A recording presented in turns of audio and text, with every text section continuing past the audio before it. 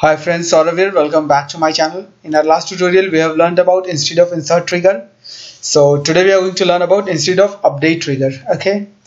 So what actually instead of update does, and how we can use this instead of update. We will learn today. Okay. So before that, I'll just revise you the last tutorial. What we have done in our last tutorial, we have created two tables. Okay. We have created a view using these two tables, and we were trying to insert some data in our view. Okay, so actually we were failing to insert the data, so we have created instead of insert trigger to insert the data in our view. So what we are going to do today, we will be updating the view. Actually we will be updating our view, and let's see what happens. So our view name is vw_ysc.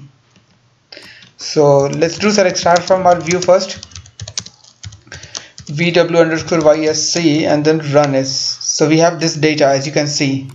Okay, so as you can see, we have this data. So what we are gonna do, we are gonna use update command on this view. So let's do that. Update vw_ysc, set our fname as something like Tim, where fname or some, let's this thing only. So update this and run this. So as you can see, we cannot modify, we got the error as cannot modify a column which maps to a non-preserved table. It means that it is strictly saying us that we cannot modify this column. So we have to do something that we can modify the column actually. So for that we have to create this instead of update trigger. Okay, so how we can write that trigger? Those things are very simple. Create or replace the trigger name, trigger name io_update_ysc. I have written instead of update. Previously in our last tutorial we were writing it as instead of insert. Here I have written instead of update on the view vw_ysc. Then for each row begin update example. Our table name is example. Set fname is equal to new dot fname. This is our identifier. It will identify that this is the new value, and using colon old dot fname means that's the old value. So this is how it will work.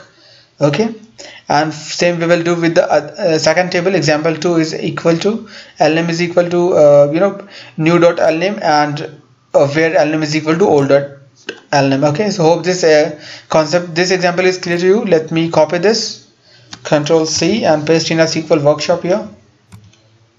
Here actually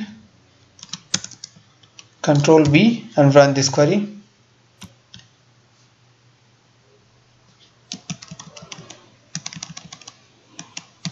Yeah, run this. So as you can see, our trigger got created. Now let's try to update the value now. So we'll see update. We'll try to run this update command and run this. As you can see, 4 rows updated. It means that we have successfully updated the row. Okay, if you want to see, you can check your table actually. So I'll do select star from example,